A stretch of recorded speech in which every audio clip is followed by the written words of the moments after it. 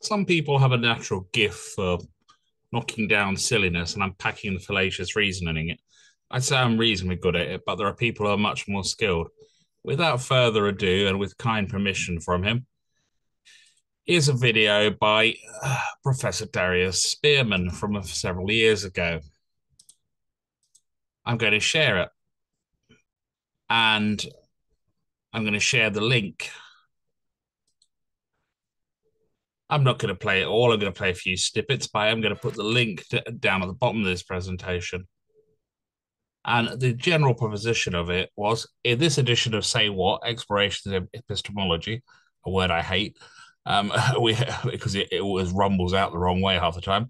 We explored the claim that multicultural education miseducates young people. Claim from Simon Webb's YouTube channel History Debunked.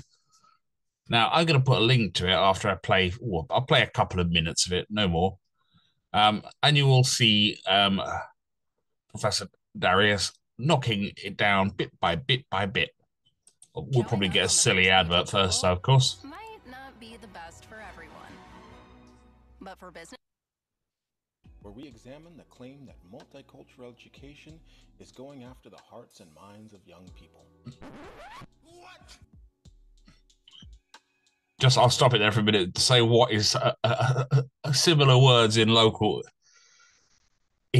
idioms go through the minds of many people watching the videos over at that particular channel.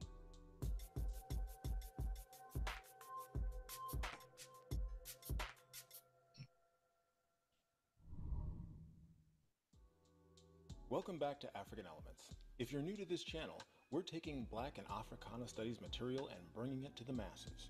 In this series, we're examining specific claims that relate to Black studies to determine where they fall short in meeting their burden of proof.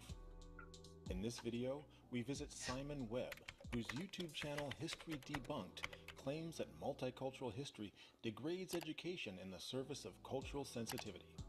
Does he make his case? If you already know the rules, then just skip to over here.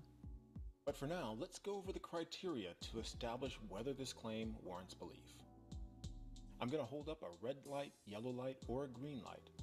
Green means go, but I'll bring up a yellow or red light whenever I come to a point where we need to slow down or stop. That's either a bold claim with no evidence, a vague, overly broad, simplistic, or unfalsifiable claim, meaning there's no way to determine whether the claim is true or false, or something that's logically fallacious. Some logical fallacies include circular reasoning. This is true because it's true. We see that most often when someone makes a claim and then says a bunch of things that don't support the claim and then just repeats the claim. Other fallacies include the black swan fallacy, which basically asserts that because you've never seen something, it doesn't exist.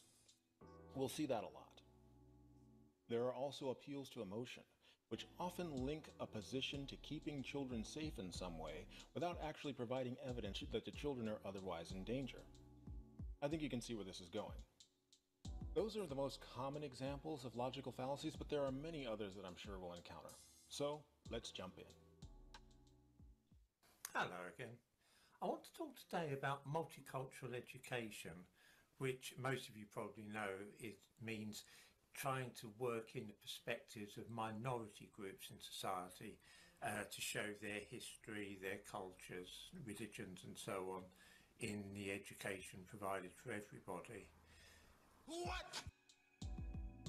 That's fairly accurate, but as we'll see, he doesn't seem to fully grasp what the goals of multicultural education.